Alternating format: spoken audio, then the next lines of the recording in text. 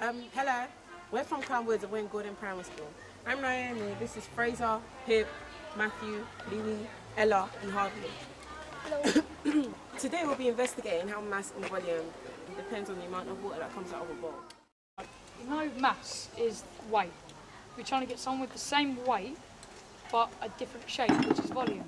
What we're trying to find out is if it matters if you've got a bigger volume or a smaller volume but the same weight. So we're going to dunk someone, you're going to dunk me into some water and see how much water spills out, and then you're going to dunk those weights in which weigh the same as me and then see how much falls out. And will those weights have a different volume to you? Yeah, and those, because look at me compared to them, I'm a lot bigger, but they're a different shape as well. So you got what I mean? And so the key question is, what is it true that if you have a bigger volume, more water will come out, or if you have a bigger mass, more water will come out? My name is Ella, and I think the bigger volume will be displaced.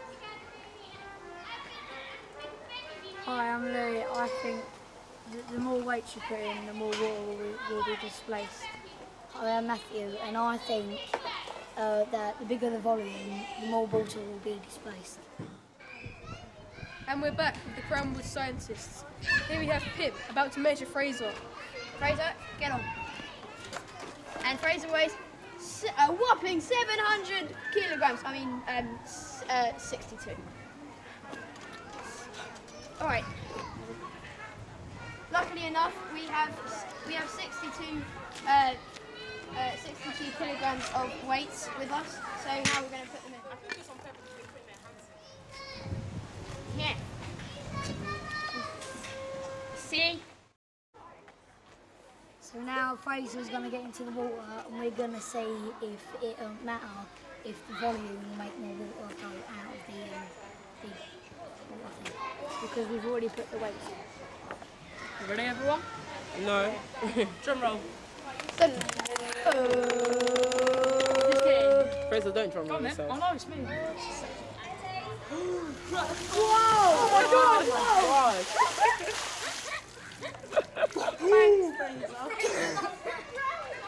Lovely.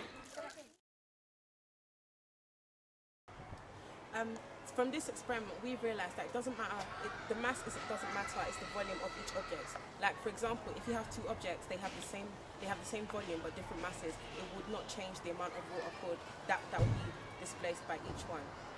And to conclude today's topic, we're going to ask a few Gordon students what their conclusion is.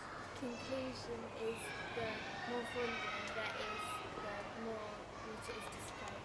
I think the conclusion is it doesn't matter about the mass of the object, but the volume. My conclusion was the more mass there was, the more volume there was, the more water comes out. Thank you for watching our experiment.